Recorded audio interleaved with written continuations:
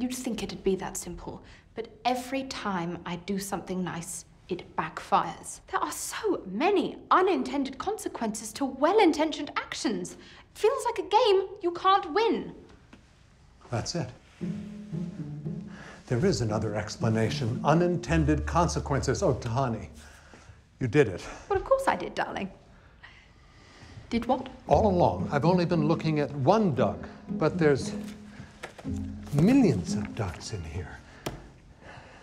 In 1534, Douglas Winegar of Hawkhurst, England, gave his grandmother roses for her birthday. He picked them himself, walked them over to her. She was happy. Boom, 145 points.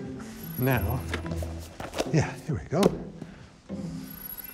In 2009, Doug Ewing of Skaggsville, Maryland, also gave his grandmother a dozen roses, but he lost 4 points. Why? Because he ordered roses using a cell phone that was made in a sweatshop.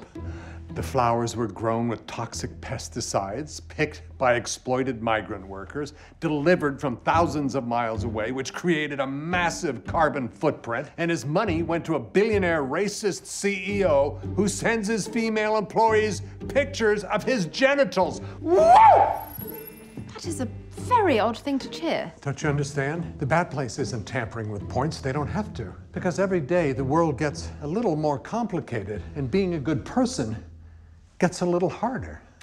Gather the others. We have a lot to do. But we didn't really deal with my thing. Okay, I'll just figure it out.